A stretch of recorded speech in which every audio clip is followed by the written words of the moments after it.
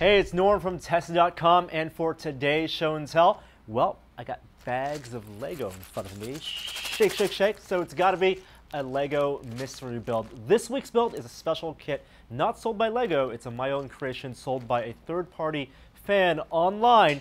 380 pieces. Guess what it is as I'm building? Let's turn on that time-lapse machine.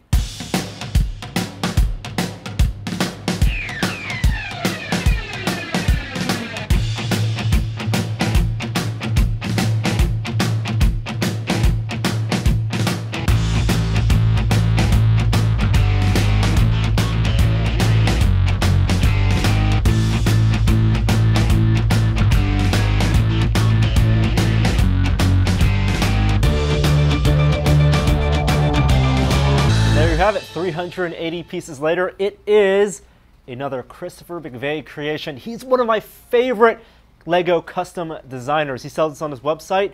The link is below, but this, if you recognize it, was pretty easy to guess. It's an Apple II computer. And again, I can't help but admire Chris's amazing design in constructing this.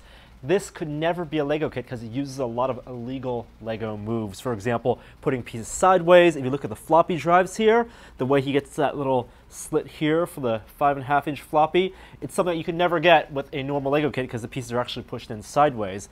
And as I was building this, we'll compare it with photos of real Apple II computers. He actually built the entire inside, the motherboard, the CPU of the Apple II computer inside this little main board here. It's 3 pieces actually, came in 3 bags. You have the main computer, that's the Apple II, beautiful. The keyboard pops up, it gets that angle right there.